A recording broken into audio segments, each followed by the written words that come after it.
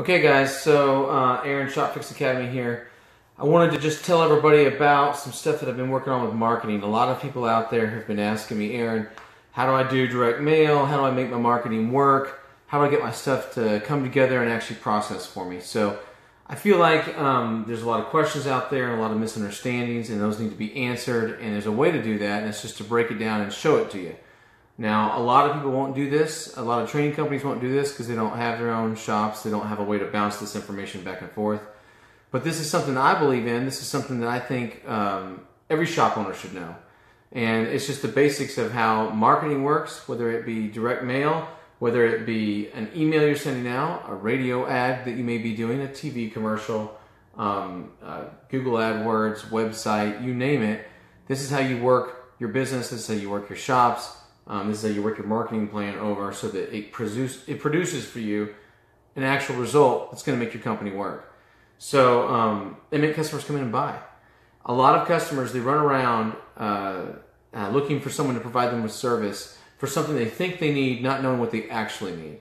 And I think the big misunderstanding out there is how you go about this and how you make this work. So I'm going to give you a couple examples of how these direct mails can work and how you can do things differently. So we've had different renditions of different ads, and what I'll do right now is I'll stick to my Eurofix ad. So if we've got a Eurofix flyer like this, and I have this flyer come in, this is how it started. You can see the small print. We got our points here. We got the we'll care for your vehicle and you is our byline, our headline.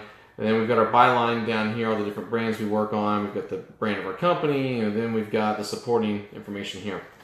This then evolves to this. Once it evolves to this, it looks totally different. You know, same blue, but it just keeps getting more and more consistent. This now has evolved from an Audi on the front to a Mercedes and a BMW. Then once we evolve from a Mercedes and BMW to whatever cars that we work on our location, we then add our locations across the bottom of the card here. Also, the maps on the back of the location, super important. Make sure this focuses. You've got to have these maps on the back. This is how the customer is going to find you. So let's just start from the beginning. This headline. The headline is the most important part. Next is really the photos. The photos are huge. Then as well, on top of that, guys, you've got to make sure it makes sense. So here's how marketing works. I don't care if it's an email. I don't care if it's your website. I don't care wherever you're going. This is how it works. You have to have a headline that makes a promise, and then on that promise you have to give the supporting information, which is your byline, and then after that you have to provide the information that supports the byline. So they basically got to look at the headline and go, baloney, that's not going to happen. Then they got to look at the byline and go, baloney, no way. Then they got to read the paragraph and go, okay, maybe this works.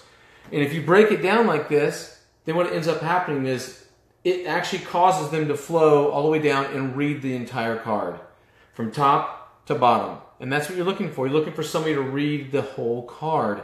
You don't want them just to glance at it and toss it in the mail, because remember, the wife may check the mail and the husband may handle the car repair, or the husband may check the mail and the wife may handle the car repair. Next, you flip over the card. If you look at this card, we've got a picture of a car, we've got a free AC inspection, we've got our oil change offers, and we know what location it went to, what RO number. We wrote all this down based on how they came to our shop. But this is not what I like. We tested this card out doing a more modern looking coupon. And guess what? We went back to this one with a more simple coupon that they could cut out, and it worked better. And then I don't have one here in front of me. Here's my AutoFix flyer. We went back to just these here, and you can't see up close, but they perforate on the edge. They look like an actual coupon. And the ones that look like a coupon actually end up performing better as well. This is where it gets interesting. If you notice, right here on this one, I've got the map, I've got the $60 off. I know it's probably backwards being live, and I got a $44.97 oil change on all European brands, which cost me a fortune on an Audi A8 or a 911. But I would rather have the chance to quote $2,000 in brakes on an A8 and give up a little bit on an oil change than not have the chance at all.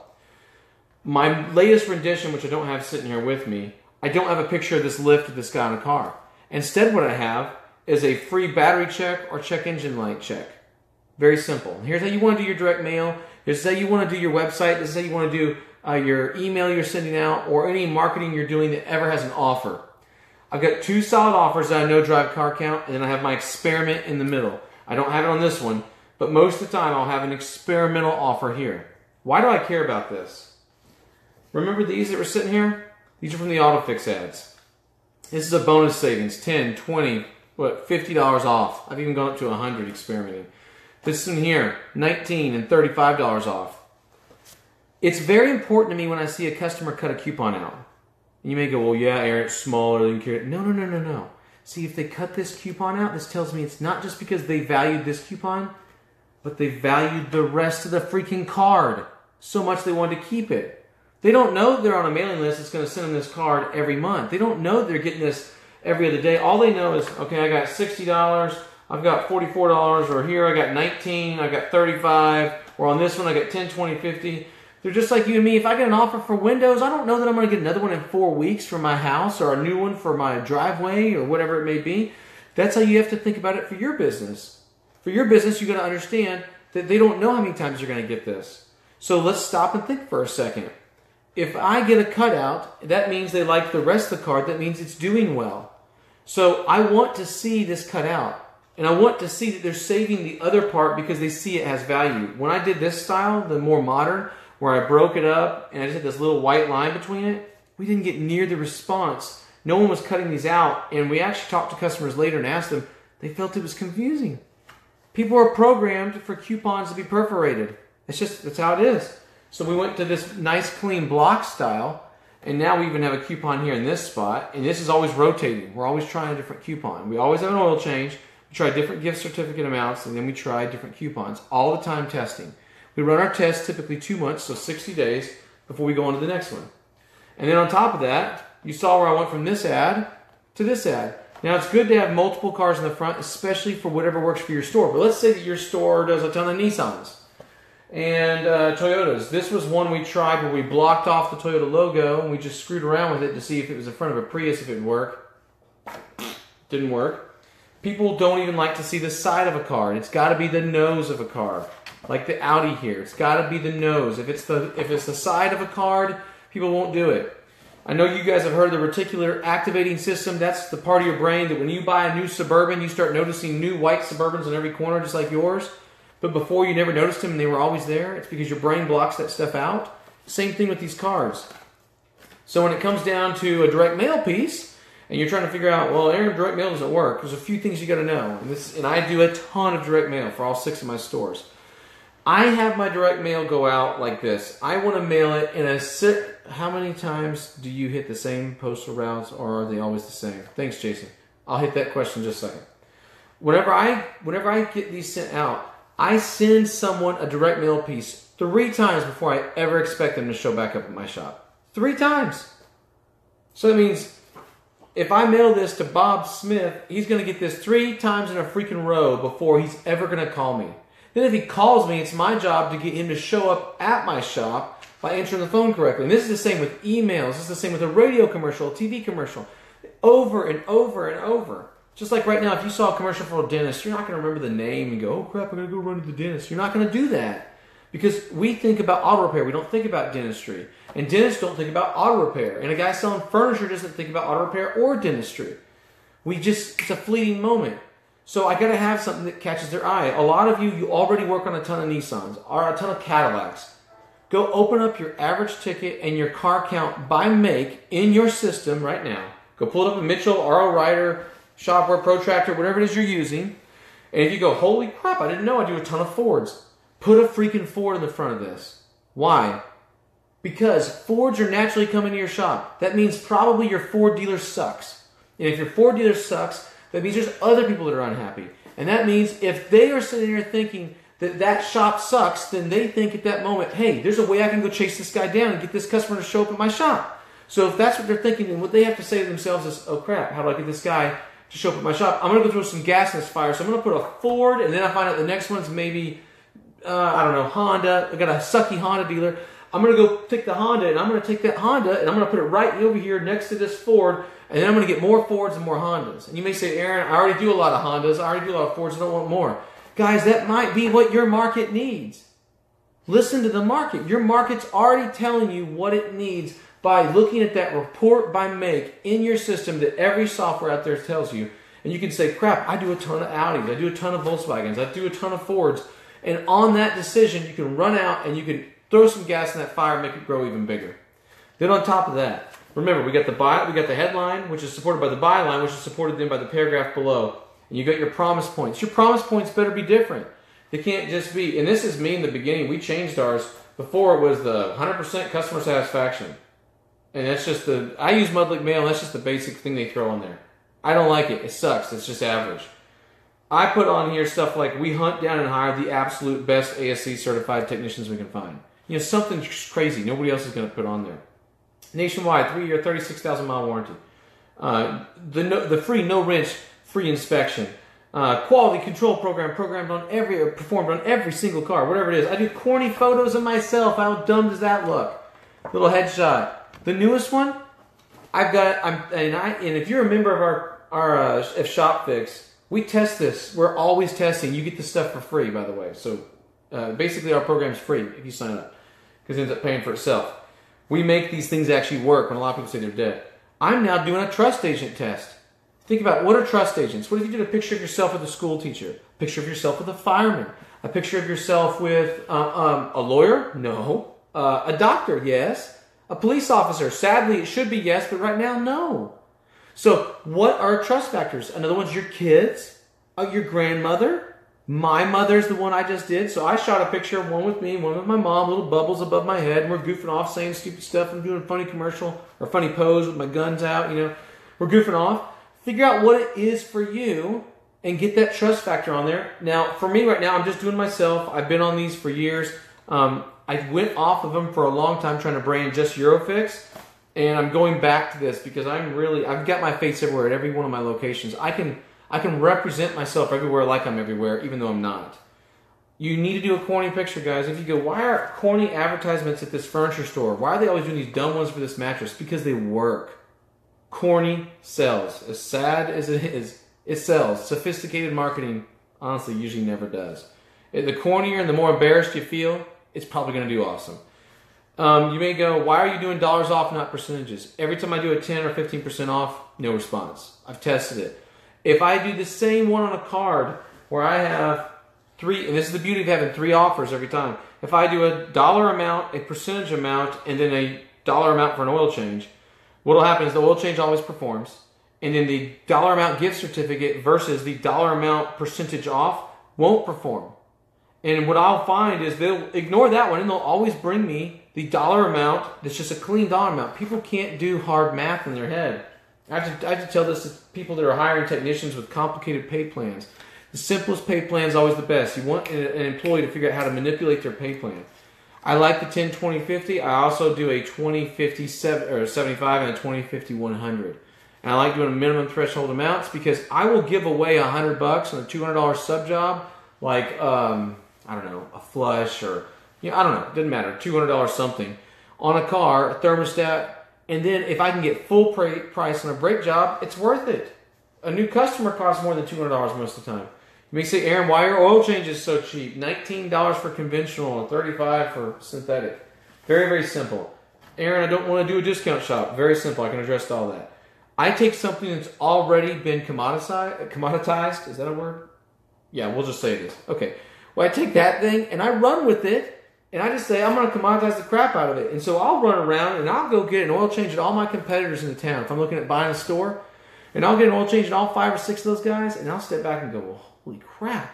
This guy's $80, this one's $60, this one's $50. If I can always put this out and everybody knows I'm the $45, I'm the cheapest, who are they going to go to?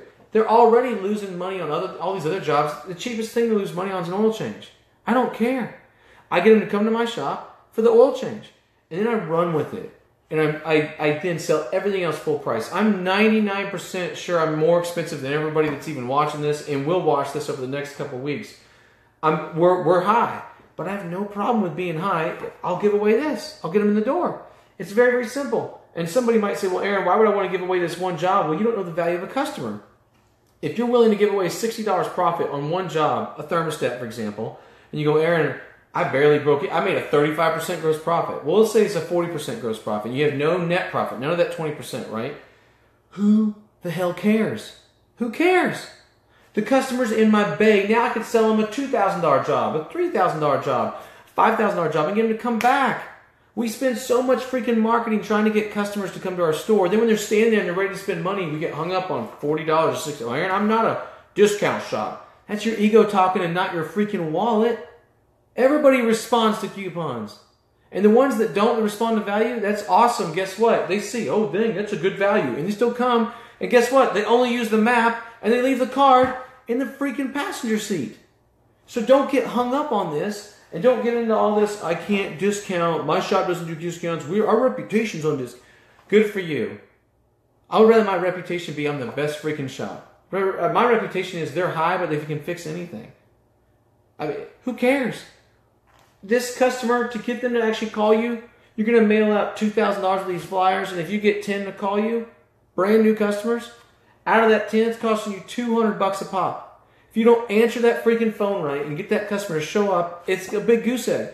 Then when the service advisor finally gets them to show up and they're actually in your shop and the car's in your bay, and then you get hung up, oh crap, I had to give away $60. Who the hell cares?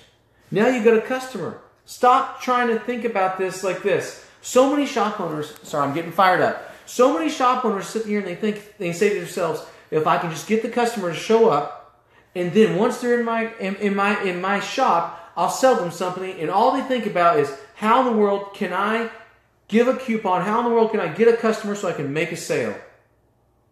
That's not the goal. You need to make a sale to get a freaking customer. That's the goal. Get those two reversed in your mind. Because if I can give away $60 so that someone comes back to me over and over and over and over, is it not worth it? Because the first time I paid $200 for them to call, they only got an oil change and they left. They came back 3 times in a row. And each time they came back in a row, they got an oil change. And then they left. And finally, at the 9-month mark, if they came every 3 months, they finally spent some money. Here's the problem with that. Out of those, I'll have to do 3 of those customers that come 3 times to finally find one that sticks that'll spend $10 grand a year. So why in the world would I be worried about $60? I got a guy in my bay that needs $2 grand worth of work. I'll give him $200 off the first repair. And I'll do the rest at full price. You got to learn to compartmentalize this in your head. Work these things. These things are levers that you can make money with. Stop getting hung up on giving away offers and start trying to figure out how to get more work.